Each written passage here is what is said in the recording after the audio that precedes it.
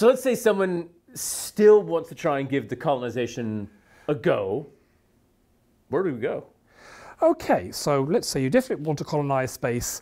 Now, both our ancestors went and colonized from Europe to somewhere, United States in your case, and my ancestors went to South Africa and Mauritius.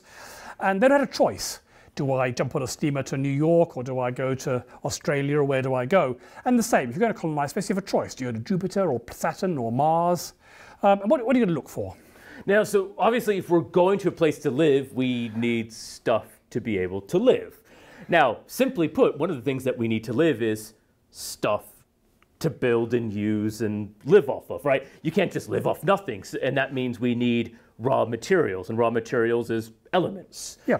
So carbon, we need carbon. Yep, which is a very simple thing. We're going to need water, yep, air to breathe, and we're going to need iron to build things out of, and carbon and nitrogen to make food. We don't need water as water necessarily, but we do need hydrogen and oxygen to create water.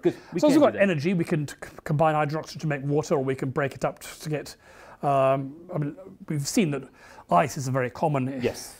So most likely our water is going to be in the form of ice, and then we need energy to break it up, and that can produce us oxygen and to breathe. But it's still there. It's still that hydrogen and oxygen. Then hydrogen to combine with carbon that we found from somewhere else to make rocket fuels or food.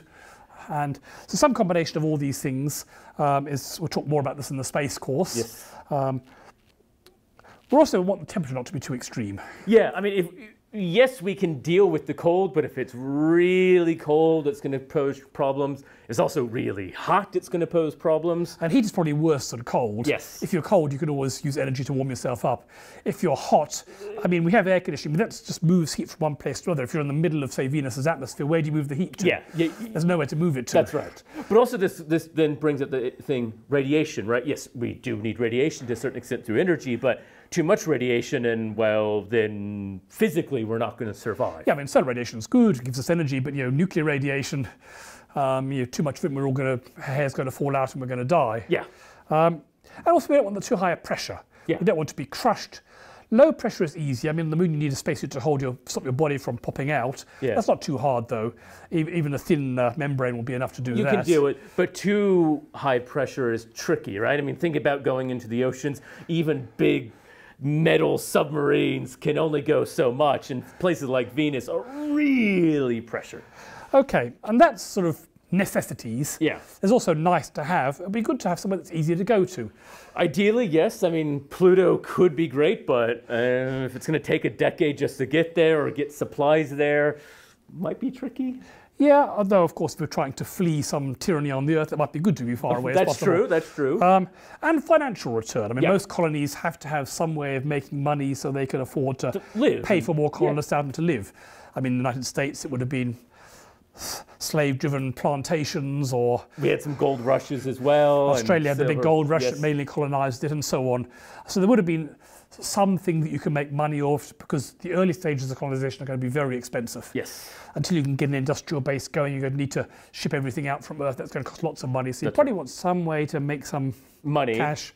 That is interesting to where Earth that you're going to get. Yes. That's right.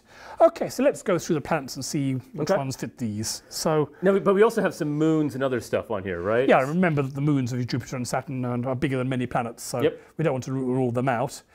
So let's start at the biggest one, like Jupiter or Saturn. Would that work as a place to colonize? Well, I mean, at the top of our list was like iron and carbon and physical stuff, and there's not a lot of physical stuff on Jupiter and Saturn, they have no solid surface. Yeah. So, if you did try and sink, even the ice giants, you could in principle go down to some sort of icy surface, but you'd be crushed by the pressure. That's right. So if you're going to colonize that, you're going to be some sort of floating balloon-based, which would be kind of cool.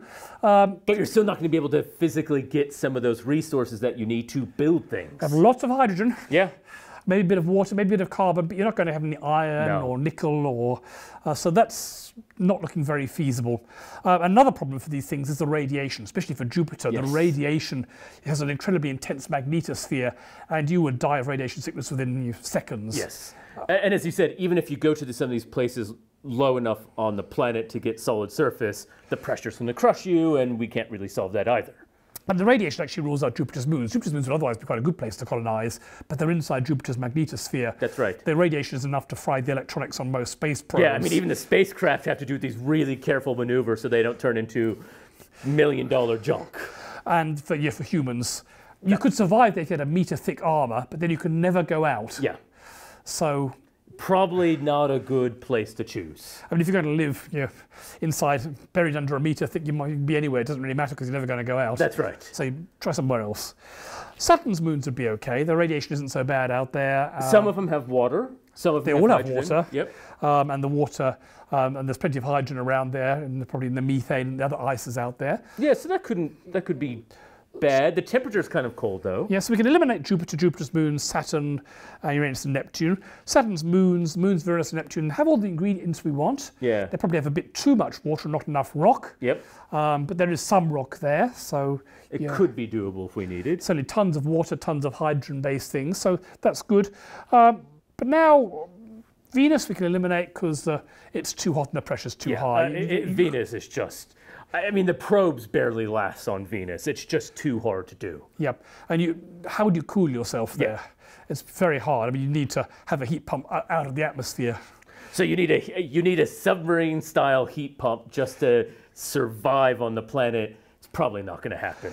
Okay. And then these things out here, they have a couple of problems. I mean, they have all the right ingredients, but the solar power is pretty pathetic out there. Yeah. If you're running with nuclear fusion reactors, that would be possible. But I mean, the solar power per unit area at Saturn is only 1% of that at the Earth. Yeah, I mean, even some of the probes of Jupiter, the solar panels are the size of a tennis court just to get enough to power a little 30-watt engine on this solar craft. So this kind of depends on whether we have some sort of cheap nuclear power. Yep. But if we don't have that, we can rely on solar power, then we can eliminate these. And they're also a very long way away, so it's like a long time to get there. We've got nearer places which have more solar power, and they're closer. They have some of the hydrogen and oxygen. They obviously have solid surfaces. The pressure's manageable in these places, so is the radiation. So probably we go here first and then worry about that once these are full. Yeah, and as you said, one of the likes would be somewhere close to get, and it's a lot easier to get to the moon or Mars than, say, Pluto. That's right.